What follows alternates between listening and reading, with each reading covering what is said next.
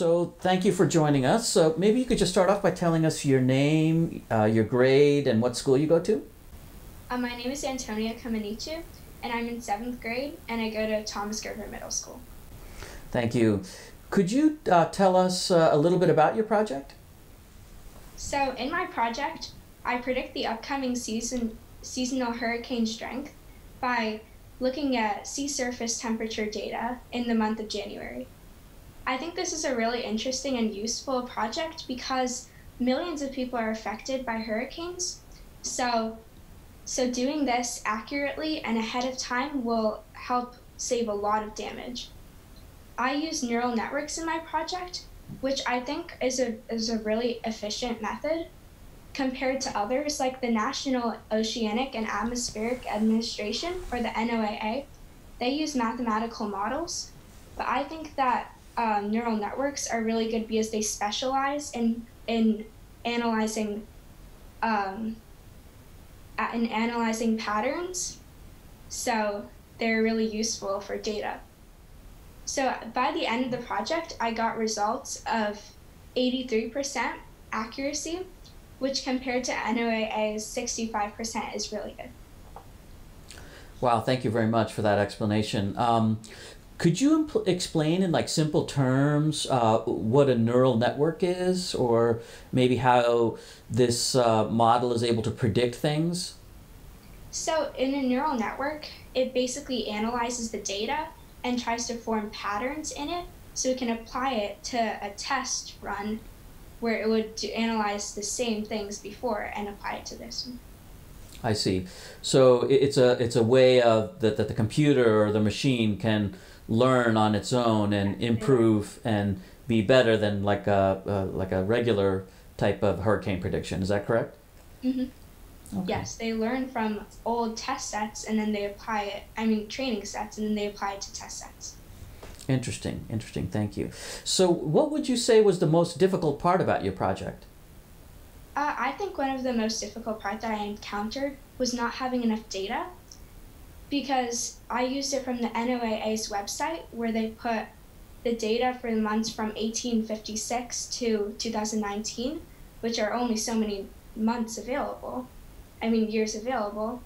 So, but I was able to push through this by creating noisy images of these using classic methods available in the Python library, like image augmentation.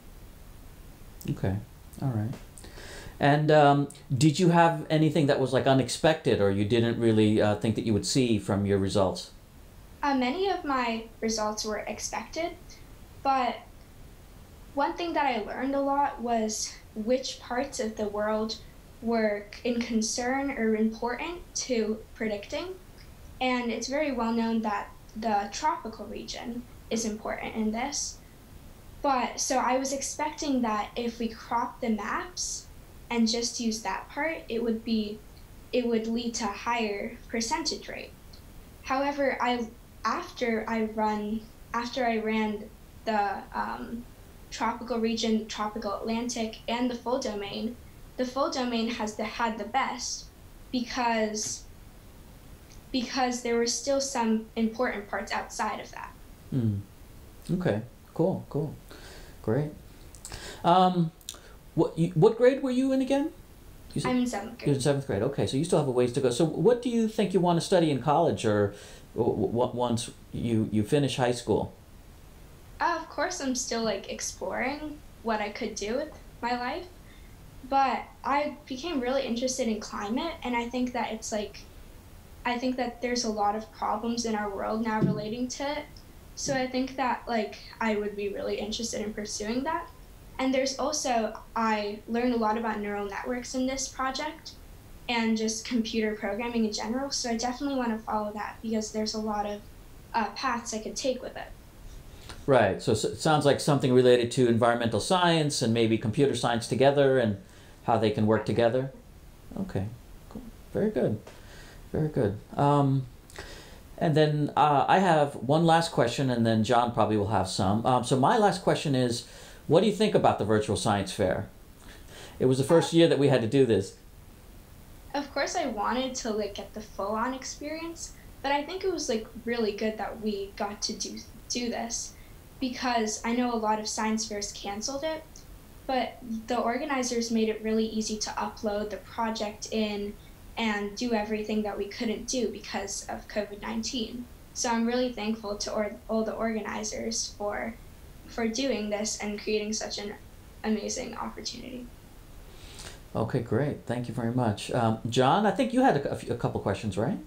Antonia, I noticed that you had data up to 2019. Do you have access to the January 2020 data? Well, actually, I was really excited to predict for this hurricane season, but they didn't. The website didn't update that. So I'm definitely, as soon as they put it up there, I don't know. I expected it to go in March, but it didn't. So as soon as they update it, I will definitely continue my research. And let us know, please. I'd like to know. Yeah, that's a good thing. Another question I would have is, after you've gone through your whole project and looking back on it, what would you do differently? Let's think about that one. I think there were definitely some times that I felt stuck in the process. Like before I discovered image augmentation and learned about that, I was really stuck on how I could get more data available. I was searching a while for that. So I think maybe if I would have known a couple things before, it would have been useful. Okay, thank you. Thank you. Okay, so Antonia, do you have any questions for us? No, I just would once again like to thank everyone for doing this. And also I had my advisor, Hiroyuki Murakami from the NOAA. He also really helped me through this. And all the organizers, I wouldn't have been able to do this without them. Great, thank you. Well, I wish you the best at Broadcom, and you have a very, very interesting project, and I'm sure you'll do well there. But I encourage you to keep going with the science. Looks like you're a really motivated young woman, and I think you're going to do great. So thank you for all that you're doing. Thank you.